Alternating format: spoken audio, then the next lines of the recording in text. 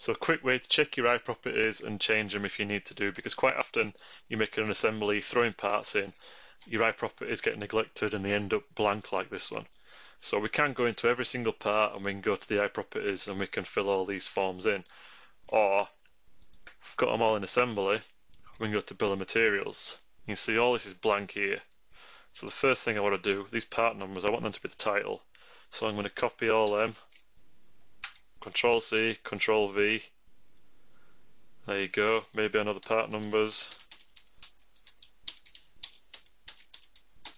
I can type them in. I can type in the description. Vendor. And again, if it's the same, I can just copy and paste like this. I can even copy, I wouldn't do this because these are the titles, but you can copy two cells together and paste them in as well like that.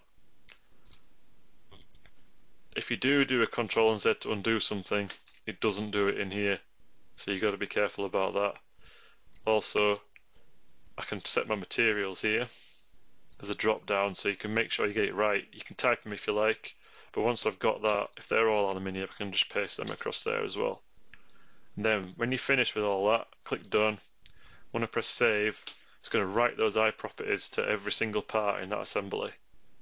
Boom!